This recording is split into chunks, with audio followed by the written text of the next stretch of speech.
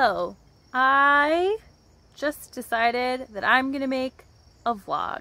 So that's what I'm doing. My mother made me a G&T and then sat down for like 2 minutes with me and then just left me alone with this G&T. And I feel like I don't want to drink this gin and tonic by myself. And if I am vlogging, it kind of feels like I am with someone. So then it's a little bit less sad. I am with my dog. But she's not the best conversation. Even though I really haven't had very much liquor to drink yet, I haven't had anything to drink in a while. And so this is really just like hitting me a little different right now. Currently, I am reading actually not very many things. I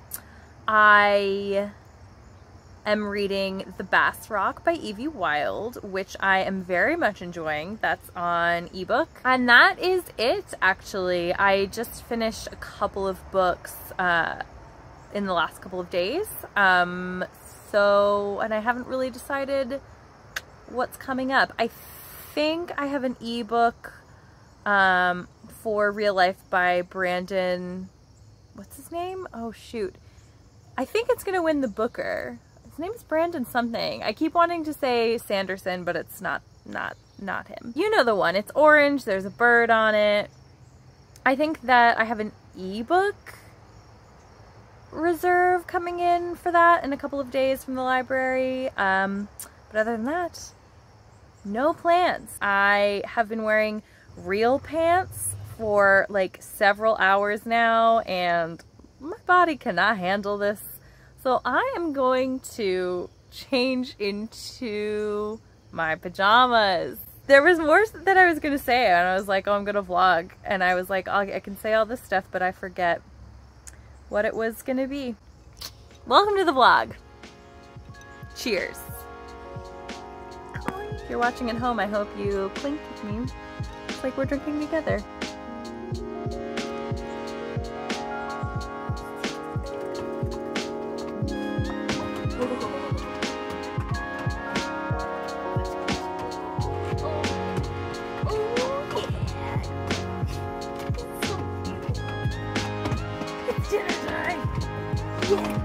You're gonna get to eat some food. As you can see, it took me like a full hour to change my clothes because I just can't focus on things. I don't know what just happened in the last 60 minutes of my life. Also, I noticed that I had a black smudge on my face during that whole introductory clip. So cool. Anyway, I'm going to make a stir fry right now. And I also have plans tonight to have a virtual movie night with my friend who lives in Nevada. So that's exciting. Although it's going to require me to stay up much later than I have been. I've legit been going to bed at 8:30. Because it gets dark so early now that I'm just like, what's the point of staying up later when I can just be sleeping? Am I depressed? I don't know. You tell me. Good morning. Ooh, that was my microwave. I'm so tired. I got on FaceTime with my friend and we didn't even watch the movie. We just talked for like 4.5 straight hours, and I didn't end up getting into bed until like after midnight, and so I only got like 5 hours of sleep because the cat wakes me up really early. And my voice is so tired, but obviously it was worth it. It was so great to talk to her. This friend, she was a coworker in Prague, and then we ended up living together for like 8 months or so. She was my roommate, and I haven't really talked to her that much over the last year or so, so it was just like so great to reconnect. And it also just like kind of helped me check in with myself and like remind myself that even though life isn't A+ right now. The choices that I've made over the last few years have enabled me to do things that I wouldn't have been able to do otherwise. You know, like sometimes I keep feeling like, I mean, like capitalism is so like deeply ingrained that like we measure our like self-worth based on like our capitalist gains. I keep seeing like people on social media who are my age who are like doing much better financially, and I think like, well, I shouldn't have fucked off to Europe for 4 years. I should have just like started a career that would make me a lot of money, but that's not a good choice. Where did this come from? Oh yeah, because I never would have met Miranda in a million years if I had not gone to Prague, and like tons of other people. So, I am gonna like shower and get dressed, and no plans for the day really. We'll just kind of see where the wind takes me.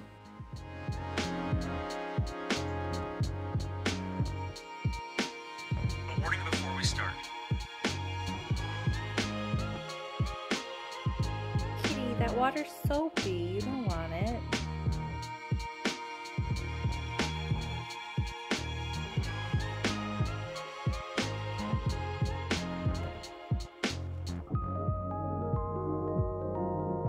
Hello. Didn't really do any check-ins today. It was a pretty lazy day. I ran a few errands with my mom, and we bought a skeleton, which shockingly is not the silliest purchase that we've made in the last 6 months. I think that really tells you something about how quarantine is going. Are people still saying quarantine? We're not really quarantined anymore or locked down, but it's just, you know, you're all living it, you know what it is. I also finished listening to The Gateway, which is a podcast from Gizmodo, which I binged over the last couple of days thanks to my friend Kim's recommendation. It's about a spiritual guru named Teal Swan who makes like YouTube videos and Instagram content, just kind of like spiritual influencer is kind of more what I would call her, but she has this whole like basically theory of psychology that she uses to treat people to, you know, interesting effect. And like low-key, she's a cult leader. It was really interesting. If you're into cults or true crime, there's something in there for you. It's a couple years old, but it definitely held up and was super entertaining. I started listening to the audiobook of Every Heart a Doorway by Seanan McGuire. Not sure about it. I don't think that the audiobook is like the best. And that obviously can influence your experience of a book, but that's just what, I just saw that it was available from my library and I was like, this will take me 10 seconds. So that's why I'm trying it out this way. The idea behind it has always been very interesting to me, but I've always been a bit hesitant about this series just because I'm not sure a series of novellas is necessarily the best way to tell a story. So, you know, jury's still out on that one. I don't think I'm gonna check in again today. I'm just gonna cook dinner with my mom and then probably watch TV with my mom. So that's all. Thanks for listening, and I'll see you tomorrow, Saturday. Don't know what's gonna happen. We'll find out together.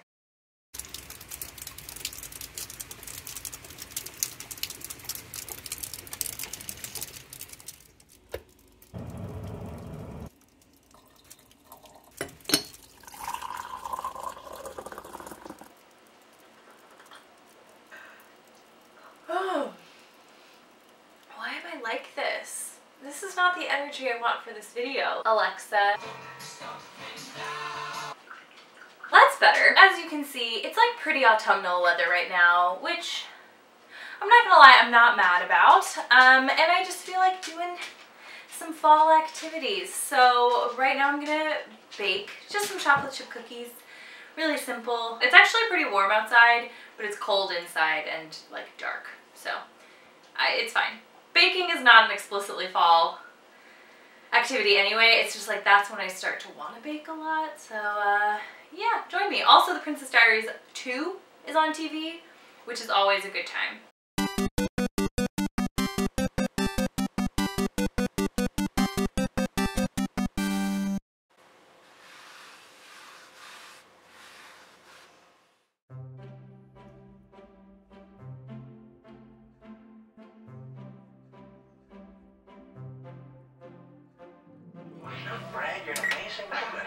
Alyssa, congratulations. The key to nice soft chocolate chip cookies is melted butter, I think. I'm not entirely sure.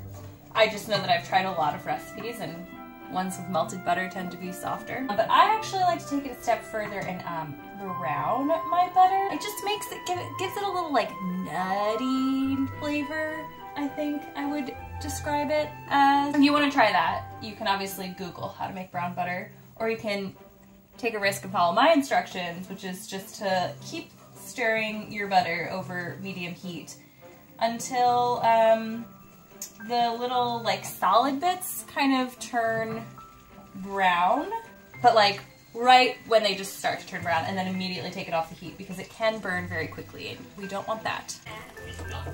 Do you think I planned for this kind of thing to happen? I lost it. Sometimes you just...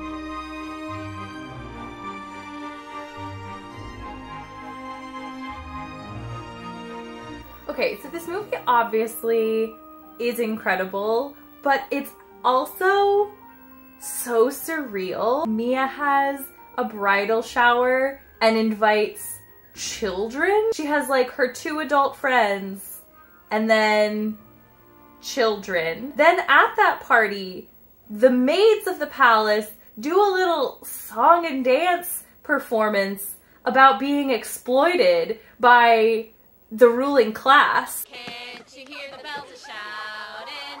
Maids go to your shore.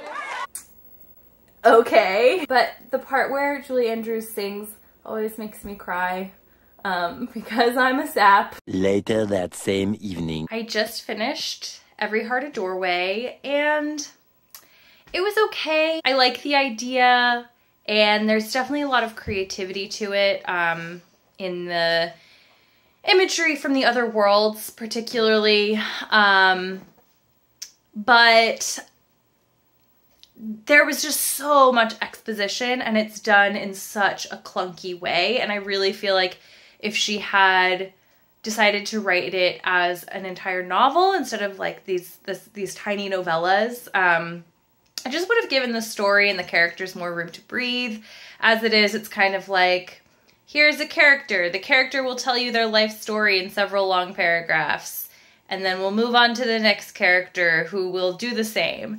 And that's just not really my favorite way for exposition and characterization to happen.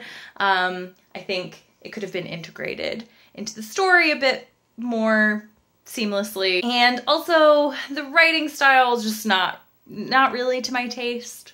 That's a personal thing though. I know a lot of people like it. So, you know, I'm glad I read it because I've been interested in the series for a while, but I don't think I'll continue with the series. Okay, I know it's really dark here, so the footage is going to be grainy, but I just had to share this. I came down to the living room to do yoga this morning, and the cat just like, he has a radar for it. Anytime I'm going to do yoga down here, he just like comes down. And he like really wants to be in the room while I'm doing it. But then it like really triggers him, I guess, because like I'm not paying enough attention to him. I don't know. But like if he's gonna scratch me, usually it's going to be while I'm doing yoga. And so that's not great for like the relaxation factor. But the weird thing is it's only when I do it down here. If I can do it in my bedroom with him in the room and he'll just like chill. So there he goes.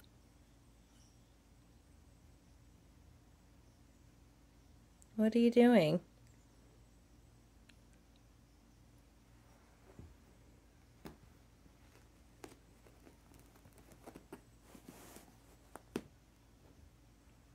Leave my yoga mat alone.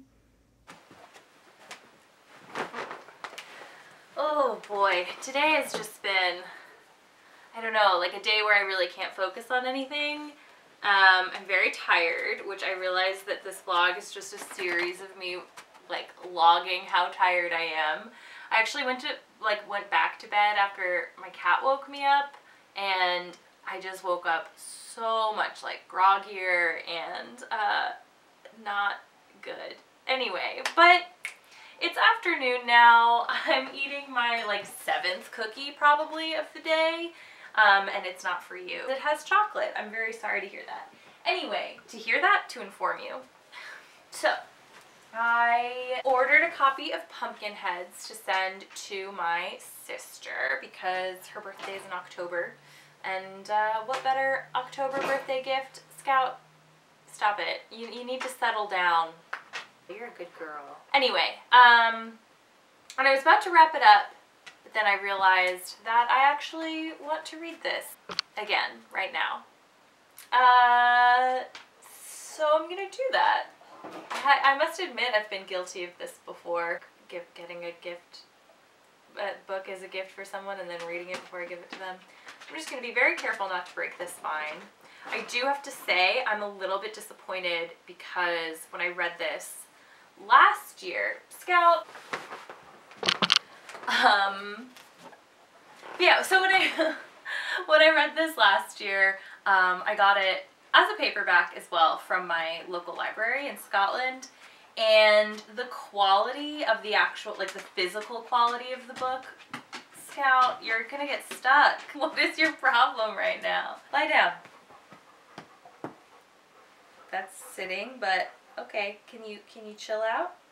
So the physical quality of the UK edition was just so much higher, like really nice, like matte finish, like weighted paper, whereas this is much more like magazine-y. I don't know if it's because this is like, you know, like a 3rd or 4th printing or what, but it's just not quite as nice as what I wanted it to be. Hopefully Louisa will have received this package by the time I post this vlog, otherwise that'll be kind of spoil the surprise. Enjoy the reading montage. Do you want to come up on the couch?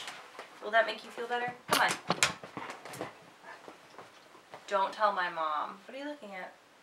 It's the cookie, isn't it?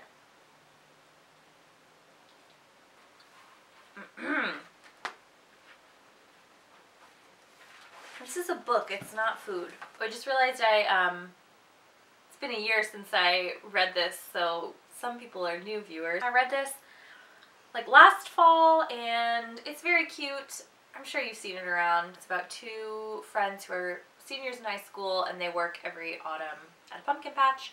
And they're like really close friends, but they don't really talk during the rest of the year. And it's their last night at the pumpkin patch, and they decide to have a little adventure. It's very cute art style.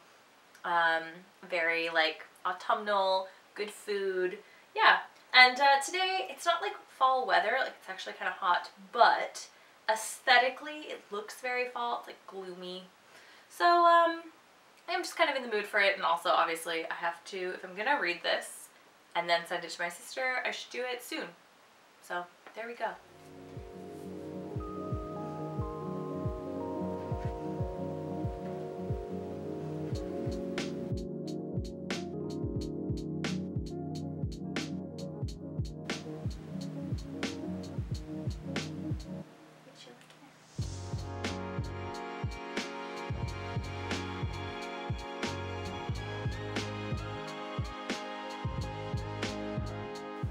Okay, that was fun. I'm glad I did that. It did actually make me feel more excited for fall, as I said a couple days ago or yesterday, whenever that was. I wasn't that excited for it, but now I'm thinking about like, ooh, our local ice cream farm will do pumpkin ice cream, and I can do a corn maze somewhere and bonfires and all that. So, thank you, Pumpkinheads, for making me excited for that. Also, my friend read this a few weeks ago, a while ago sometime, and she said that she thought it would make a cute like TV series with like little like 10-minute episodes, like Over the Garden Wall or something. And I must say I agree. So if you are a television producer and you want to hire me to write that, hit me up. Because that's what I am. I'm a television writer. Okay, I'm going to go wrap this up now so I can put it in the package to go to Louisa, and then, I don't know, I guess I'm gonna do some, like, crafts. That'll be fun.